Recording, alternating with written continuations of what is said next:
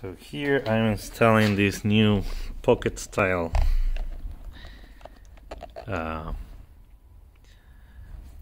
wheels. I just put 2 weights because these are in the rear. I might change them once on the front later on. Yeah, this is the one that's gonna go on this side. Just put this one right now. And from my previous video when you guys saw when I put them together.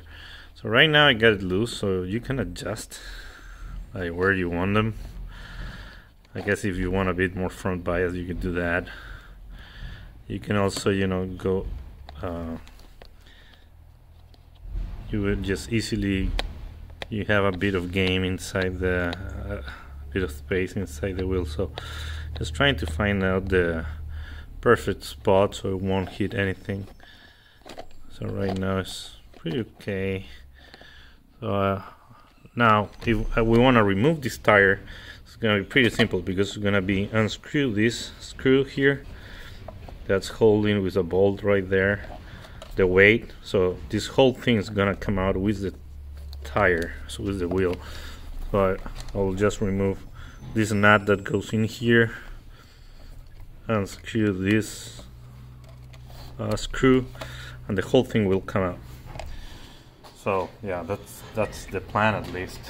I'm gonna be tightening this bolt up and see how this works.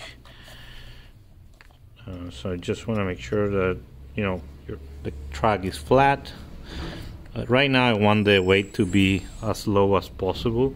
I could have it like more forward. I guess I'll need to try that out and see how it works, but right now I want it as low as possible, so I'll just put it flat.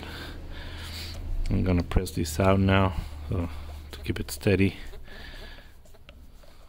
Yeah, don't need to press that much. That's pretty firm.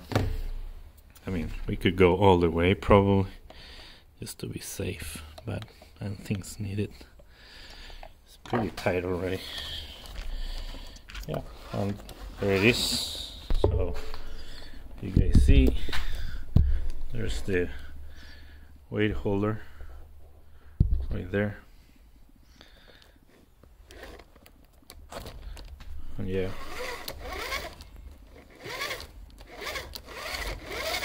perfect.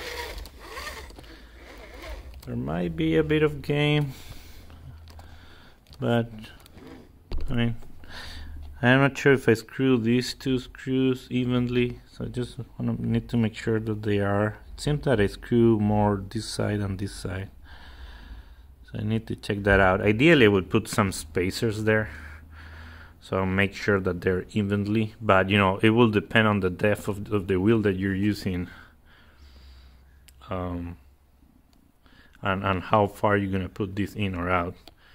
But ideally some spacers would work. The other thing is I'm using this huge axial hex hub, so I can't push these things further. That's kind of in the limit right now, but I guess it works. I mean, that's what I want. Pretty low weight down there. Yep, working just fine.